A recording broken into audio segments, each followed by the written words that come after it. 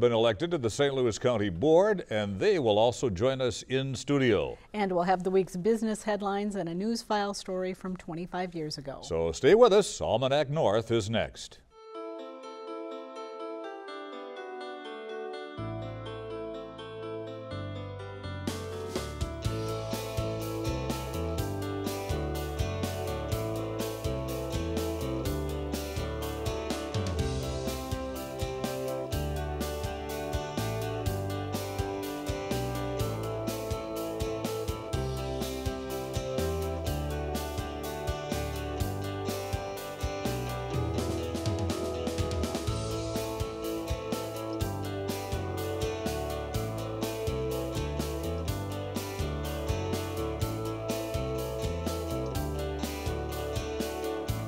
Hello and welcome to Almanac North. Thank you very much for watching. Our show was recorded this week on Wednesday afternoon. And now here's Julie with our first guest. All right, thanks Denny, and welcome everyone. Minnesota's state legislature will look a bit different when the next session begins in January. Riding a wave of success across the country, the state Senate was flipped to a Republican majority following the election, and Republicans retained control of the House as well. We have three newly elected House members with us today. Liz Olson is a Democrat from Duluth who won in House District 7B. Sandy Layman is a Republican from Cohasset who won the Minnesota House District 5B seat. And Julie Sandstede is a DFLer from Hibbing who will represent House District 6A. And thanks to all of you for being here, and congratulations on the election. Thank you.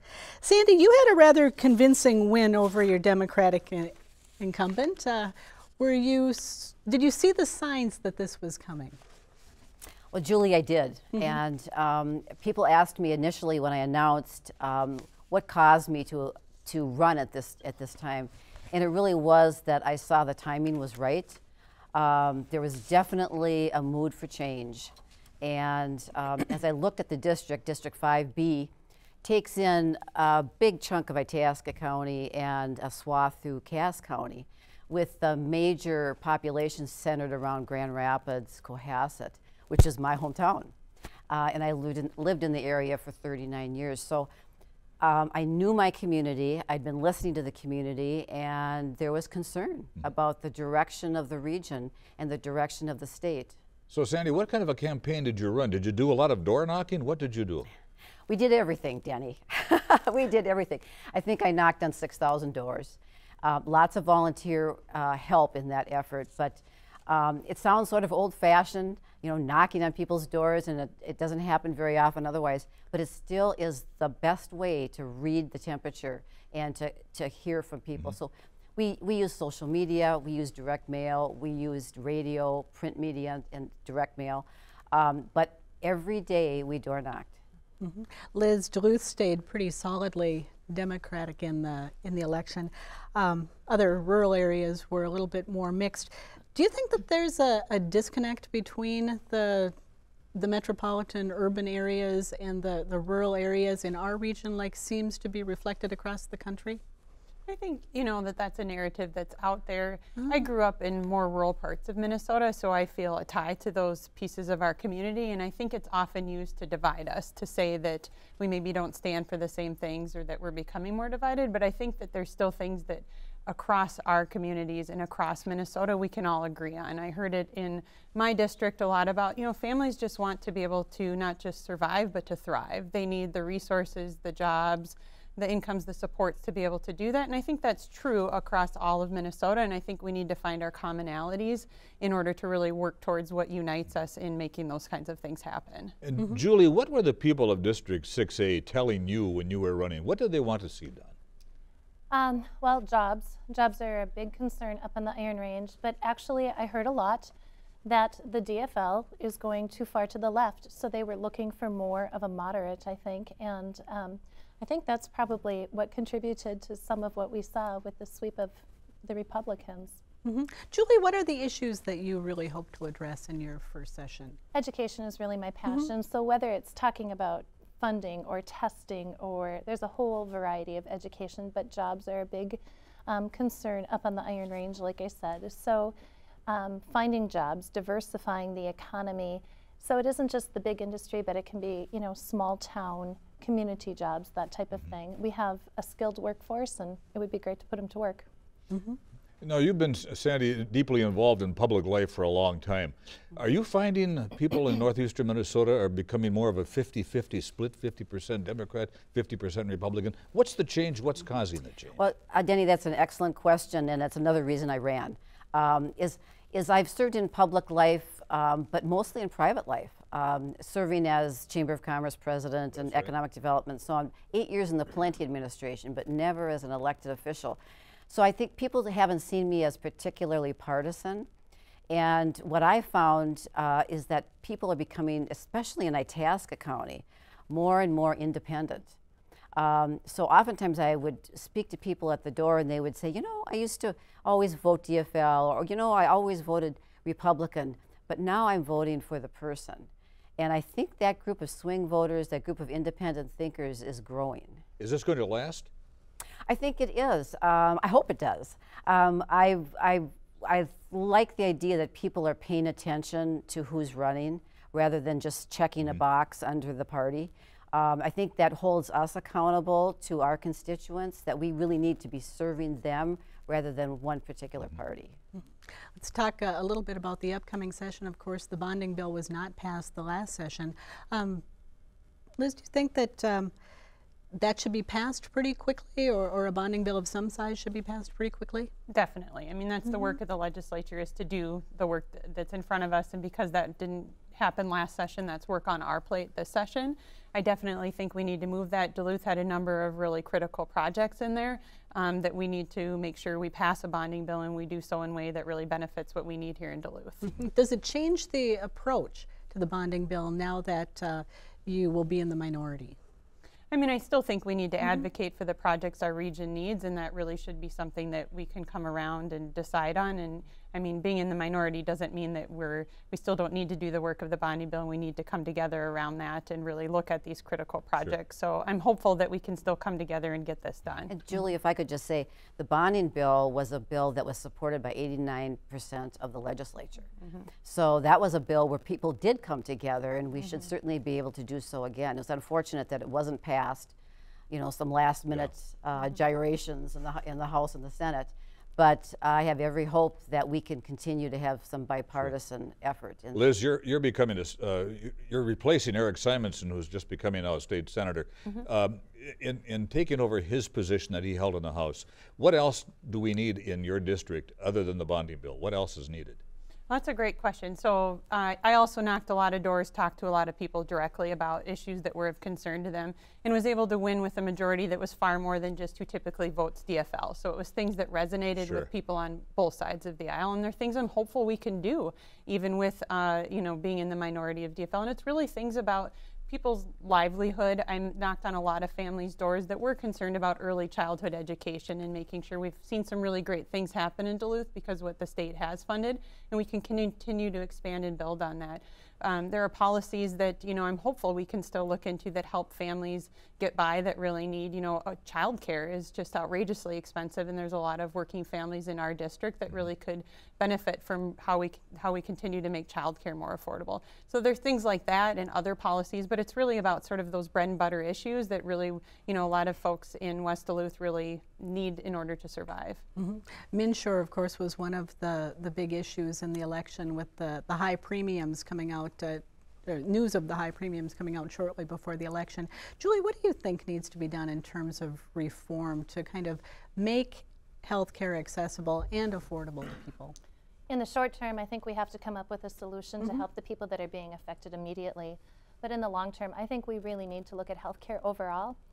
We need to assess why the rates are as high as they are. Is it just usage? And you know, I know there's been talk of single payer plans, and at this point, I think we should at least be studying how that would impact Minnesotans and what we could do with it.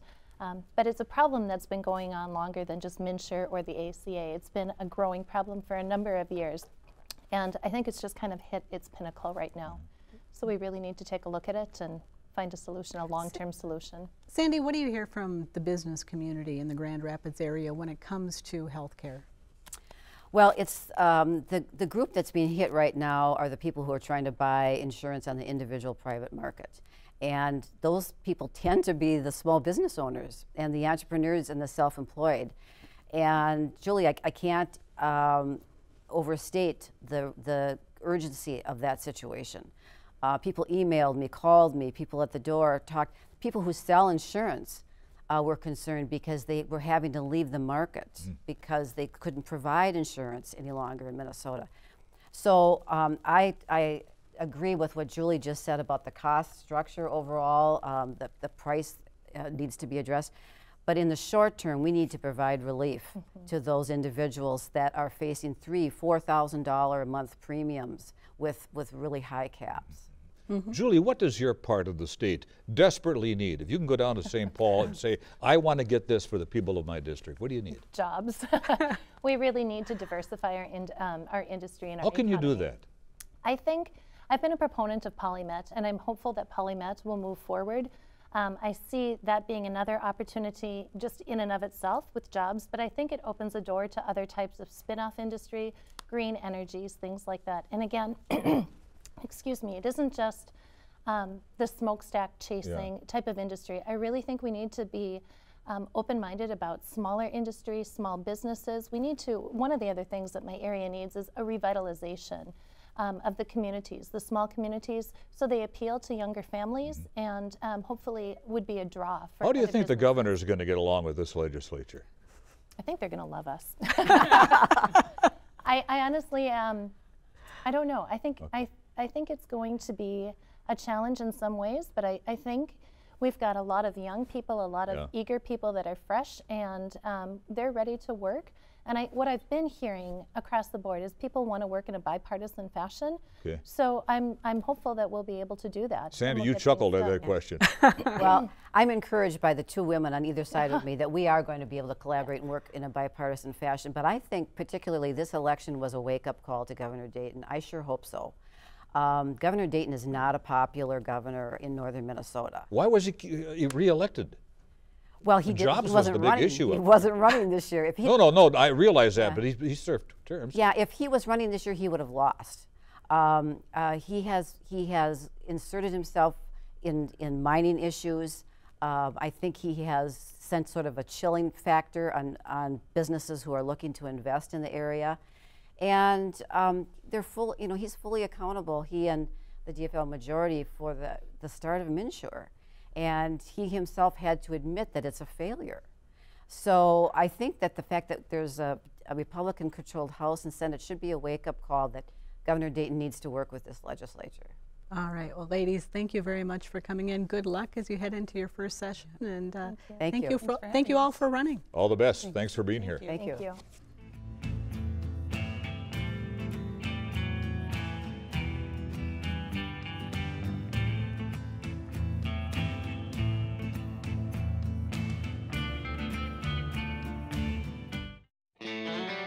Now, let's dig into our news file archive for a look at what was making news 25 years ago this week.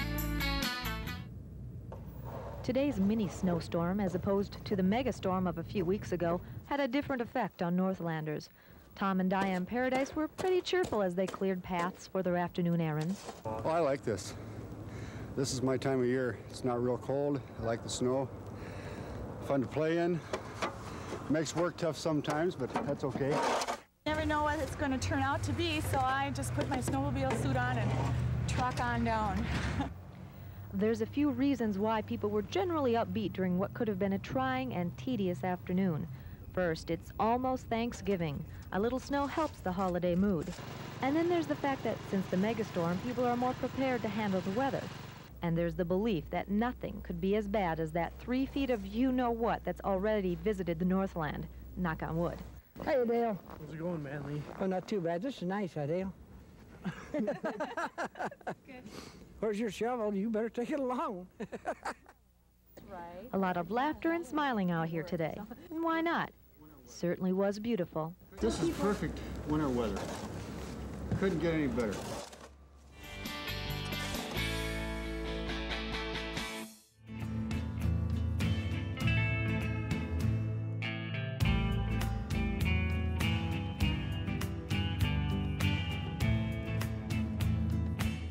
As we know, St. Louis County is large and diverse, with mines and timberlands to the north and a bustling port city to the south. The 200,000 people who call the county home are governed by a 7-person board of commissioners. Voters in the county elected 2 new members to the board last week, and they join us now here in studio. Mike Jugovich is the current mayor of Chisholm, who will represent the county's 7th district. And Beth Olson is executive director of First Witness in Duluth and will represent the county's 3rd district. Thanks to both of you for being here tonight. Thanks for having us. Mike, what does your district need desperately from the St. Louis County Board?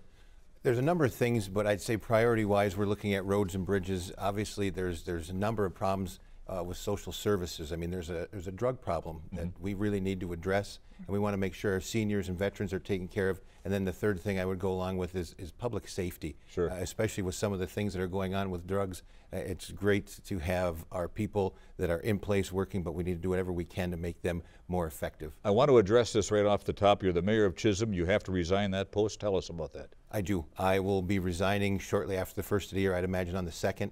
There's a county board meeting on the 3rd, so I'm looking at being sworn in that evening on the 2nd. Sure. So I'll be able to join in the festivities on the 3rd. Beth, a similar question to you. Specific West Duluth issues that you think need to really be elevated at the county level? I think the biggest thing that I heard on the west side of Duluth was that they just don't feel like they get the same kind of attention that the rest of the city gets, and believe that, you know, they want to see more business there, they want to see more revitalization in that part of town, and want to feel like they have a really strong voice and someone who's going to help elevate that part of our community up. And so I take that very seriously. That was marching orders for me, and I will do everything I can to make sure that that happens. Are there specific issues that you really want to tackle as a commissioner? There are many. I talk to so many grandparents caring for their children and struggling with our social service system to get what they needed, just due to social workers having huge caseloads, there being kind of extra paperwork, extra barriers and court processes, and just needing much more assistance and needing much more social service help to be able to take care of children that have kind of come back into their lives that they weren't expecting. And so I think that is our big issue that we need to tackle as a county board is how are we going to support our public health and human services to be able to do really good work on behalf of our kids and our families. Yeah. Mike, you're replacing Steve Rocker, who chose not to seek re-election. What are the people of your district telling you? What did they say to you while you were campaigning? When we were out door knocking, we spent a lot of time talking with as many people as we could, whether it be parades or different events, and they all feel the same way. They want to be represented. I think that some of the outlying areas in District 7 are looking to have a representative that's going to be there more often and spend the time that they feel is necessary. I think you hear that in different districts, that they feel maybe they are being given the short end of the stick on that, and I want to be the commissioner that's going to be the person that's going to be there and address their needs and their concerns. I'm a phone call away, so it's important to be available. Certainly the southern part of St. Louis County, with a higher population, gets more funding. Do you expect some difficulty in trying to get more monies to the northern? I think we work together. We're stronger together than we are apart. So, you know, you've all heard about dividing the county. I think our main purpose is working together and making St. Louis County better for everyone. So I think we can do that. I know in the short time I've known Beth, I've enjoyed it very much, and I look forward to working with her and everybody else on the board. Beth, this has been an all-male board for the last 4 years or so. What do you think a woman's voice brings to the table, and how important is it to have a diversity of perspectives on that board? Well, I think just just growing up in this world and interacting in this world through work and other roles that we have in our families, there are differences between women and men, and it's good to have both voices at the table, and a wide variety of people that people feel comfortable bringing their issues to and talking to. And I mean, I'll certainly be there for my district, but I hope to be there for the entire county. You mentioned social services before as being a priority, and of course working with First Witness. You're kind of connected in with that nonprofit community. How will that experience maybe help you be a better commissioner? I think I really understand the systems and how they operate. I understand how they get funded or don't get funded in some cases. I understand how the rules and the regulations that people have to follow that the state has handed down. And so there's a lot of work that we can do too as county board members at the state level to advocate for our workers on the county level so that we have better policies and regulations for them to work in. I'm going to ask both of you this question. Mike, I can start with you. What does economic development mean to you as far as the county board is concerned? You know, I do believe economic development is more of a public private entity, but I do believe we play a part in it. I mean, incentives and the ability to get out and land, I think we can do a lot of great things if we partner up with some developers, and it'll behoove all of St. Louis County, not just my district or Beth's, all of us together with any St. Louis County economic development done, and I think we can do that. Beth, how about yourself? I think the county can have much more of a role in economic development. I mean, we are the biggest land managers in the state of Minnesota and St. Louis County, so we certainly have tax forfeited land that we can use to help support economic development as appropriate. And I think we're big on infrastructure. County does a lot with infrastructure, so we certainly can help businesses in that way too. And I think we need to be working with the cities and the school boards and making sure that we're working together, that we're making the right decisions with the land and the right decisions with the infrastructure, so we're not duplicating services and just costing more money to everybody. Mike, as mayor of Chisholm, you probably have worked with the county commission through the years. 16. Has that experience maybe shaped some ideas in terms of how the county board could work more effectively to support communities like Chisholm? Without a doubt. I think you take a look at things over my tenure, 16 years, 6 as a councilor and 10 as mayor, you learn some things that work, and you also see some things that maybe necessarily don't work the way you'd like them to. And I think we can get together and air out the differences that we may have with the cities and maybe make it more cost effective or effective as a whole for all of St. Louis County. But these cities should be heard, and it's important that we get their thoughts and feelings. Beth, what does St. Louis County need from state government? They need to be heard. They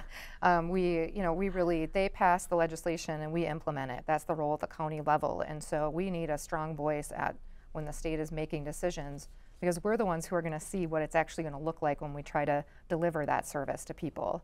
And so that's what I think we need from the state, is we need a strong voice there, and that is something I committed to working on right away, is making sure that we're getting together with legislators almost immediately to bring forth our needs and concerns. Same question, Mike. You've obviously worked with the state many times as mayor. What do you need right away? I tell you what, I think one of the biggest things we need is that state legislature to get together, work together, cross the aisle, and get a bonding bill passed. St. Louis County was affected greatly by the inability to do that last session, so this is something we're counting on. I know we can do that. We've got good people in place that are going to be able to handle this and understand we expect them to work across the aisle to get the job done for not only Minnesota and St. Louis County, but for everyone that's involved, and that does go a long distance. I mean, it's a great number of people that affects us, but statewide, it's huge. Any budget areas that you think the county needs to be looking at more closely? I think they need to be making sure that we're getting all of our state reimbursements. So there's a lot of state reimbursements we can get for services that we provide, and we've lost out on millions of dollars in the last few years by not getting those state reimbursements. And so I think just more of a streamlining of our budget and making sure we're recovering all the money we can is a priority right now. How about you, Mike? I couldn't agree more. I think it's important that we take care of these things and take a good look at them, because when you do the projects, you want to make sure that we have the ability to gain these funds, and I think without that, it holds everything up. Do either of you hope to make any major changes in the 4 years you have on the board? Major changes for the county? Personally, I would like to see the county and the residents be more interactive. I think that's something that we need to do. They're very important. They put us here, and I work for the district of number 7, but I represent all of St. Louis County along with it. But I will work for them and everyone involved, and their opinions matter to me. Why is county government so important? I know that the races were so overshadowed this year by the presidential race, and yet people need to pay attention to local government. Why?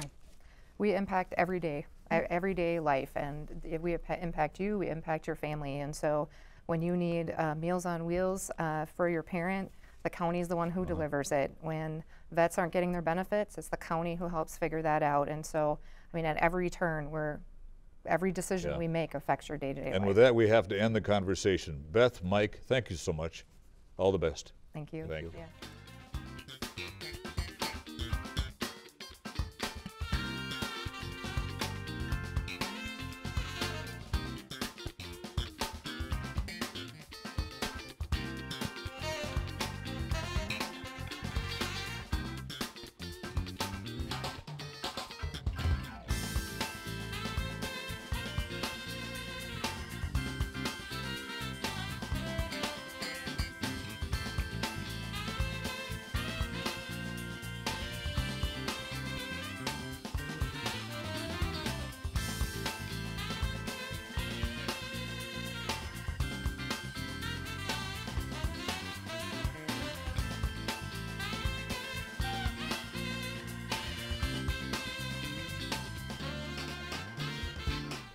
Time now for the business headlines from our friends at Business North.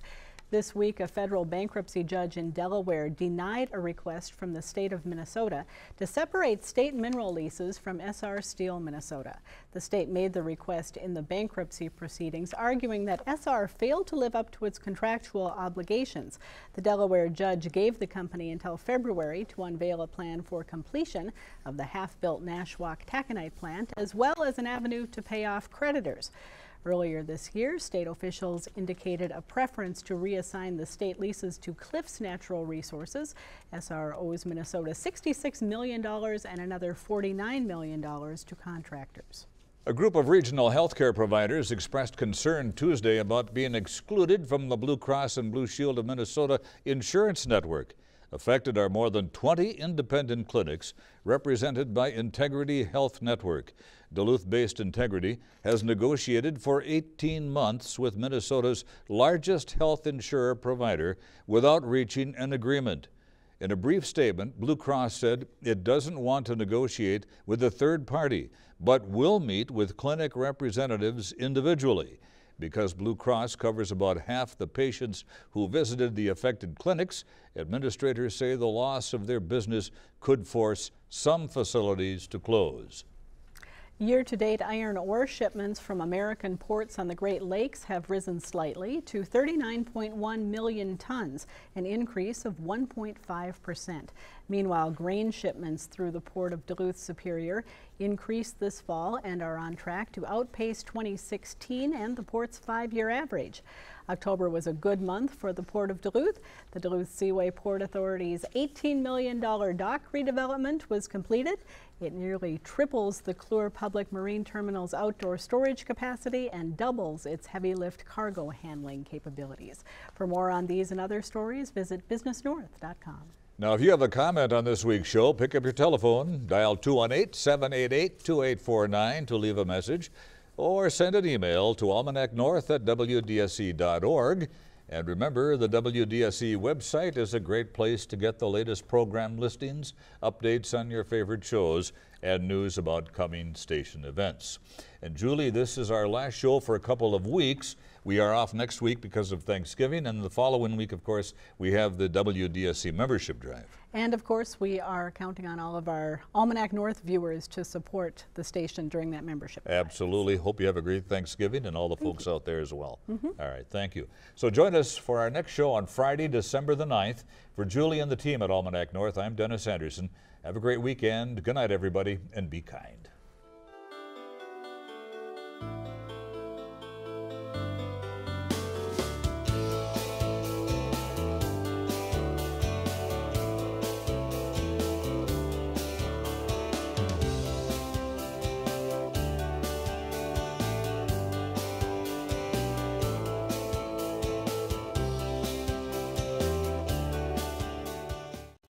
Broadcast of Almanac North is made possible by viewers like you and by the law firm of Freiberger, Buchanan, Smith & Frederick, offering strengthened numbers with individual support. Offices in Duluth, Superior, and St. Paul. Online at freiberger.com. The Northland Foundation, nurturing children and youth across the generations, helping local businesses thrive. and supporting social justice and prosperity in the Arrowhead region for 30 years. The Iron Mining Association of Minnesota, mining the ore that makes the steel that makes the things you use every day. Imagine life without iron. More online at minnesotairon.org. Minnesota Power. We value clean air and water while delivering safe, reliable, and affordable electricity that enhances your comfort, security, and quality of life. The Teberg Fund, a publicly traded mutual fund managed by Duluth investment professional Curtis A. Teberg. More information about the fund is available at tebergfund.com. And the Muriel Whiteside Charitable Trust. You're watching WDSC WRPT, broadcasting from the campus of the University of Minnesota Duluth. Funding for Washington Week is provided by